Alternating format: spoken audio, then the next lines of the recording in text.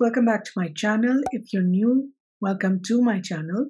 Today's video is a part of our series on women in sports, and today I have with me Kashif Farooqui, who is the Secretary Sindh for arm wrestling. Let's go talk to him. Assalamu alaikum Kashif, क्या हाल है आपका? वालेकुम सलाम ma'am, कैसी हैं? काशिफ, आप हमें बताएं कि आप क्या काम करते हैं? मेरा नाम काशिफ अहमद फारूकी है और मैं गुज़श्ता 12 साल से सिंध आर्म रेसलिंग एसोसिएशन की मैं सेक्रेटरीशिप कर रहा हूँ और मैं इससे पहले क्रिकेटर रहा हूँ और 12 मुल्क घूम चुका हूँ मैं as a sportsman. First class grade 2 cricket tournament भी खेला है, अंडर 14 भी खेला है, अंडर 19 भी खेला है और शारजा में खेला है, दुबई में खेला है, सब जगह खेला है मैंने। तकरीबन 12-13 मुल्कों में मैं क्रिकेट खेल चुका हूँ और पाकिस्तान में मैं as a director physical education हूँ। मास्टर्स किया मैंने अप्लाइड केमिस्ट्री में और मास्टर्स किया है मैंने हेल्थ एंड फिजिकल एजुकेशन में। आजकल मैं सिंध आर्म रेसलिंग एसोसिएशन का सेक्रेटरी हूँ और पूरे सिंध में मैं अपना आर्म रेसलिंग के गेम को प्रमोट कर रहा हूँ और माशाल्लाह काफ़ी बॉयज़ एंड गर्ल्स ने इसमें हिस्सा लेकर तकरीबन 850 के करीब इसमें हमारे रजिस्ट्रेशन है पूरे सिंध में, हैदराबाद, सक्कर, लाड़काना, मिरको खास, बेनज़ीराबाद और कराची में।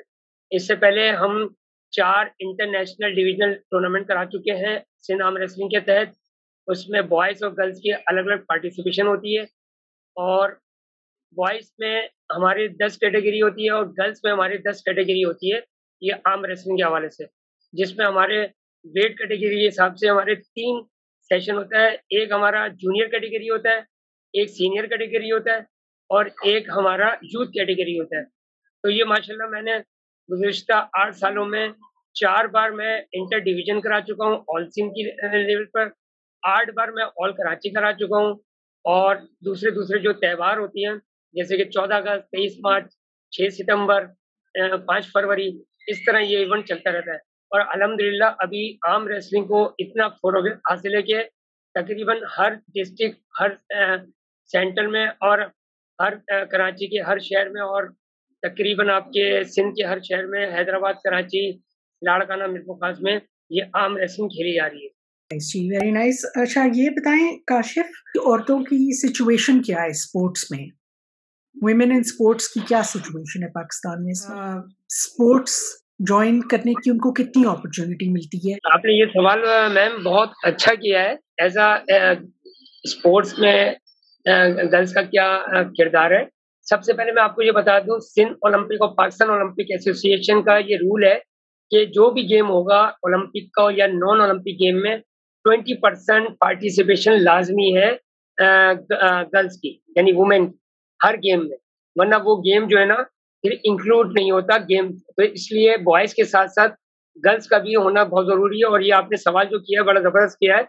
हमारे माशरे में गर्ल्स को इतनी फरागत या इतनी इजाज़त नहीं है बाज़ घरों में कि ये बाहर जाके खेलें, तो वो बहुत ही लिमिटेड घराने से इनको इजाज़त मिली हुई होती है। तो गर्ल्स के लिए बहुत सारे प्रॉब्लम भी होती है कि उनके ट्रांसपोर्ट का मसला होता है, जो यहाँ से दूसरे शहर जा रही हैं या यहाँ से कहीं और प्रैक्टिस करने के लिए जाना है, तो लाजमी बात है उनके लिए बाज़ अवक़ात उनके भाई या वालिद साहब उनको पिक एंड ड्रॉप करते हैं या सहेलियाँ आपस में चली जाती हैं। तो ये आपने बहुत अच्छा सवाल किया है कि ये होना चाहिए, गर्ल्स को भी इस फील्ड में आना चाहिए, मगर बाज़ के मसाइल, ये घर वालों का मसाइल उनका अपने साथ होता है। बाज़ खेलना चाहती हैं मगर उनको इजाज़त नहीं होती और बाज़ खेल रही होती हैं तो उनको माहौल नहीं मिल रहा होता। तो लिहाजा ये इनके लिए थोड़ा-सा मर्दों की शाना बशाना औरतों में ज़रा थोड़ी सी प्रॉब्लम ज़्यादा है। और आपको जब से पता है कि ये वैसे ही स्पोर्ट्स में पाकिस्तान में गुज़िश्ता 3-4 साल में बदहाली का शिकार हुआ है, चाहे वो कोई सा भी गेम हो या क्रिकेट हो, हॉकी हो, फुटबॉल हो। वजह ये है कि बाज़ जगह डिपार्टमेंट ख़त्म कर दिए गए, जो लोगों के रोज़गार हुआ करते थे। जब हम 1990 से लेकर और 2001 तक हमने खेला है क्रिकेट, तो वहाँ पर हमारे डिपार्टमेंट होते थे, हमें सपोर्ट मिलती थी, हमें वहाँ पर जॉब करने को मिलता था। तो जॉब करने के साथ-साथ हम पढ़ाई भी करते थे। तो अब जो है ना पढ़ाई और जॉब बहुत मुश्किल हो गई है, खेलना और या पढ़ने। तो ज़्यादातर लोग जो है ना इस पे बहुत ही मुश्किल हो गया है कि सारे डिपार्टमेंट बंद कर दिए गए। اب جب ڈپارٹمنٹ بند ہو جائیں گے تو بچوں کے روزگار کس طرح ہوگا, وہ کس طرح جائیں گے؟ بہت سو کے پاس تو اسکوٹر کے پیٹرول کے کرایہ نہیں ہوتا, بہت سو کے پاس اسکوٹر نہیں ہے, بہت سے کے پاس کرایے نہیں ہوتے, تو وہ کیسے جائیں؟ پھر اس کو پریکٹس بھی کرنی ہوتی ہے. تو یہی حال جو ہے نا آپ کی گرلس کے طرف بھی ہے.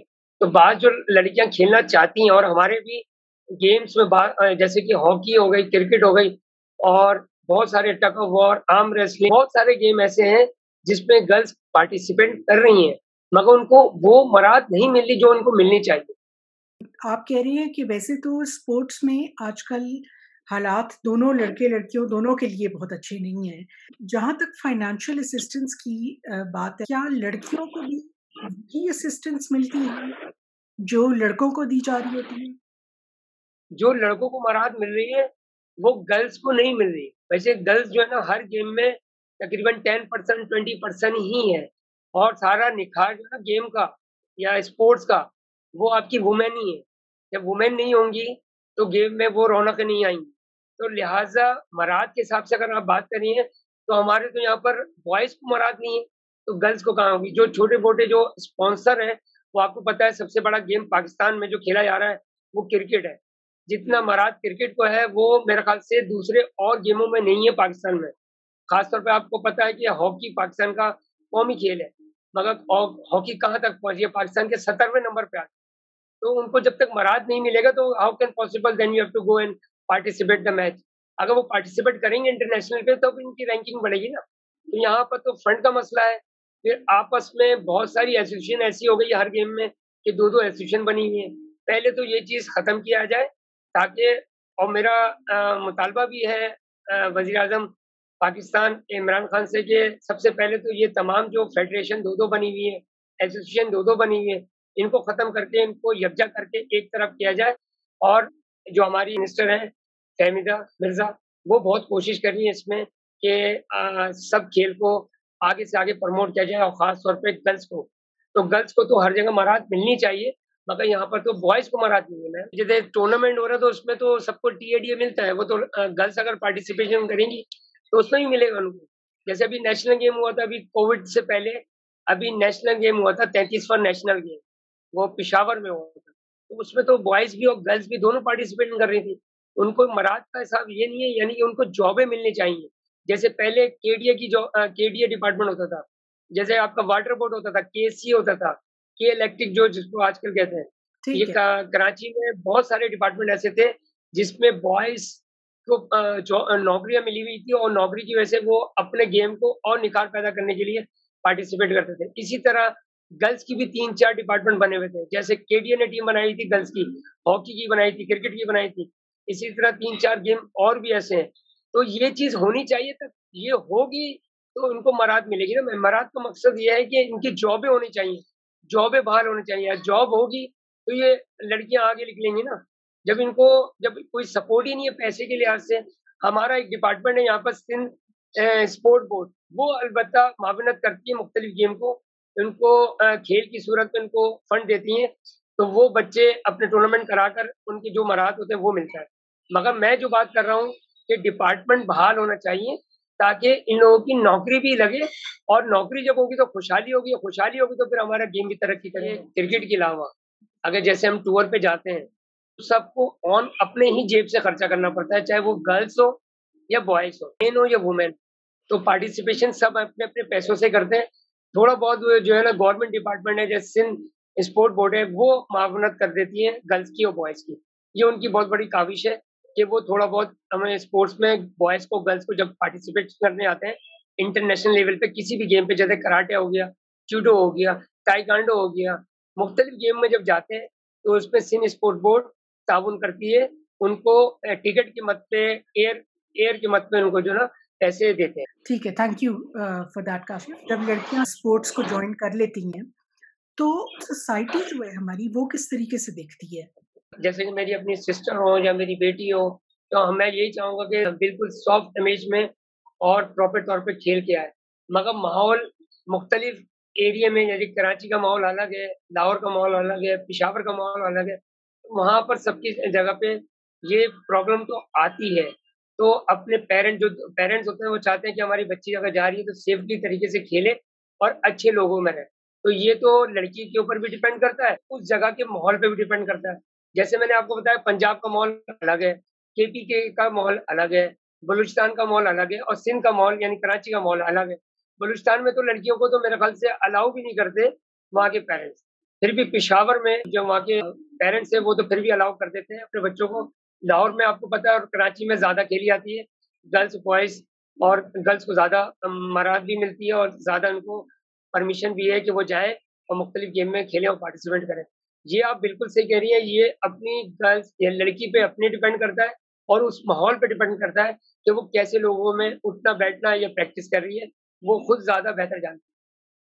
अच्छा, एक लास्ट सवाल मैं आपसे करना चाहती हूँ काशिफ, जो हमारा मीडिया है, वो क्या लड़कियों को भी उतना ही टाइम देता है न्यूज़ में जितना वो लड़कों को देता है, और वो कैसे पोर्ट्रे करता है लड़कियों को, कैसे दिखाता है लड़कियों को स्पोर्ट्स में? माशाल्लाह ये हमारा जो मीडिया है, माशाल्लाह माशाल्लाह इस दफ़ा तो आपको पता है पहले तो आज से 25 साल 30 साल पहले सिर्फ़ प्रिंट मीडिया का दौर था और मेरे ख़्याल से एक ही चैनल था, टेनिस स्पोर्ट्स और जियो था सिर्फ़। उसके बाद से आहिस्ता-आहिस्ता इतने चैनल हो गए माशाल्लाह, मगर ये ज़्यादा लड़कियों को ज़्यादा प्रमोट कर रहे हैं, लड़कों को भी कर रहे हैं और लड़कियों को भी कर रहे हैं। ये एक हमारी मीडिया की एक क्वालिटी है कि जो उभरते हुए सितारे होते हैं, चाहे वो गर्ल्स हो या बॉयज़ हो, उसको प्रमोट करते हैं और ये बहुत अच्छी चीज़ है। ये अच्छा साइन है ताकि आगे जाके यही लड़के और लड़कियाँ जो है ना अपने पाकिस्तान का नाम रोशन करें। इस पे मैं अपने प्राउड हूँ कि हमारे मीडिया को, कि वो चाहे प्रिंट मीडिया हो या इलेक्ट्रॉनिक मीडिया हो, वो माशाल्लाह बहुत प्रमोट करते हैं हमारे स्पोर्ट्स को। Very nice ji, thank you so much Kashif, thank you for being with us. आपने टाइम थैंक यू निकाला मैम। है हमारे साथ बात करने के लिए, बहुत शुक्रिया। Thank you guys for watching. I hope you enjoyed this video. If you liked the video, make sure to give us a thumbs up. Also, make sure to subscribe if you haven't already. Khudafis.